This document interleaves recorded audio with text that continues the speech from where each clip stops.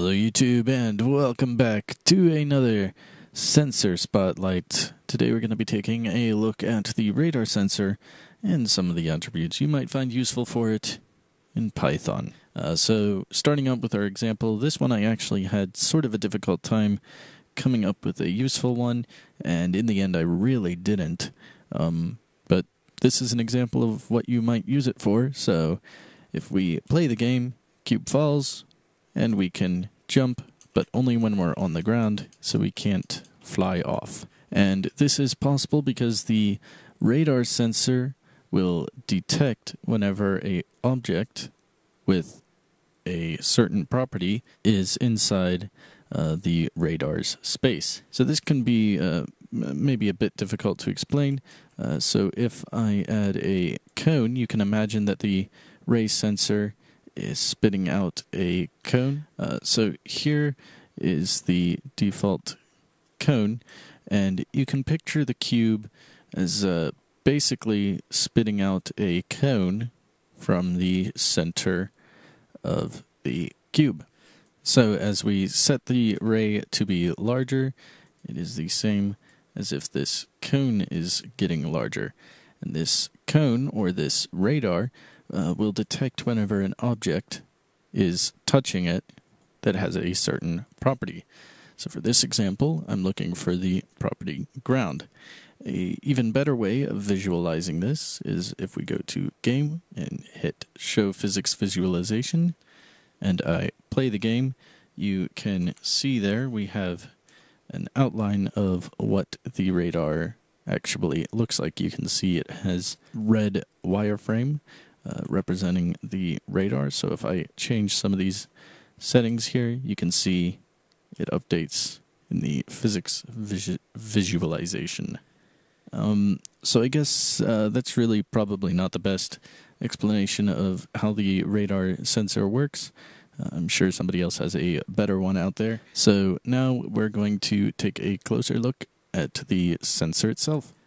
Okay, so here we are looking at the radar sensor, and as always we can see that it has the same settings as the always sensor. We also have a property field, an axis field, an angle setting, and a distance setting. So starting with property, this is changing what property must be on the object that is inside the radar in order to set the sensor to positive.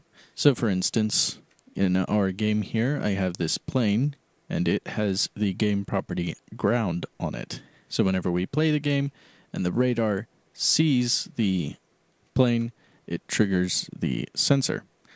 Now, if this was something different, like not ground, or NTO ground, whenever we play the game, nothing happens, and that's because it has not triggered the sensor, because the sensor is looking for the property ground. So the sensor will only trigger whenever an object with the property ground is inside of it. Next we have axis, and this changes the direction that the radar is facing out of the object.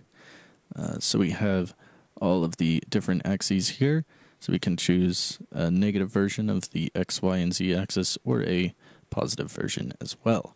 So you see here I have it set to the negative Z axis. If I would change it to the X axis and play the game, we see now it's coming out of the side of the cube. Next we have angle, and this is changing what angle the radar is coming out of our object. So if we use the cone again, add mesh cone, we can picture this as changing the radius 1 setting on the cone, or the bottom radius here. So as we make the angle larger, it basically makes the bottom radius of the cone larger. So a radar with a setting of 1 degree is pretty much going to be just a straight line, and a degree of 180 would be basically a straight plane going out to infinite space. And that is why you cannot set the angle above 179.9 degrees. So if angle is changing our radius 1 on the cone, then the distance setting on the sensor is going to be changing the depth setting. So for instance, if I up the distance, that'll make the cone taller or shorter.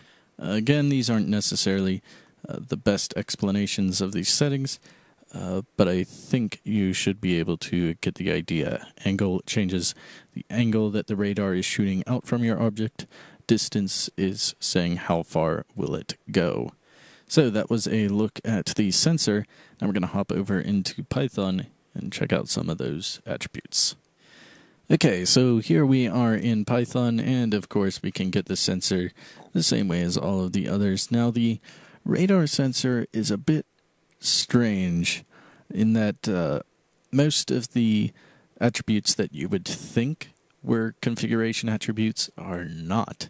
So for instance, we see that angle is a status attribute, not a configuration attribute.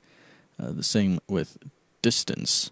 Starting with the configuration attributes, we have axis, and this will take an integer, or it will return an integer that represents which axis the sensor is using. And there should be a little note card that pops up in the video now that shows which numbers represent which axes. Okay, so moving on, we have prop name, and this will either take a string or it will return a string, and this represents the property name that the sensor will be looking for on the object. So for our example, we are looking for an object with the property ground. Moving on to the status attributes, we have sensor.angle, and this will return the angle of the radar. Next we have sensor.distance, and this is returning the length of the radar. So this is basically the height of our cone. Next we have the cone origin. This will return where the radar begins, the point where the radar begins. And as far as I know, this will be the same as the world position of the sensor's owner. Next we have cone target, and this returns the world position of the target of the radar. Or you could also see it as this returns the world position of the center of the bottom of the cone. So, for instance, our cone here, if we did the target position, it would return the center point of the bottom of it. Next, we have hit object, and this is the same as the ray sensor hit object and the collision sensor hit object. This returns the last object that was hit by the radar. And moving on, we have the more useful hit object list, and this returns a list of all the objects that were hit by this ray or that triggered this sensor within the last frame. That was a look at the radar sensor and some of the attributes you might find useful for it in Python. If you have any questions, feel free to leave them in the comment section down below. I'd be more than happy to try and help you out. If you have a suggestion for any future tutorials, feel free to leave them in the comment section down below, or there is a link in the description. Also, really quick note, I recently restarted my Let's Play Blender Games channel, so you can check that out, link in the description. Next time we are going to be taking a look at the random sensor, but until then, I want to thank you guys very much for watching, and enjoy the rest of your day.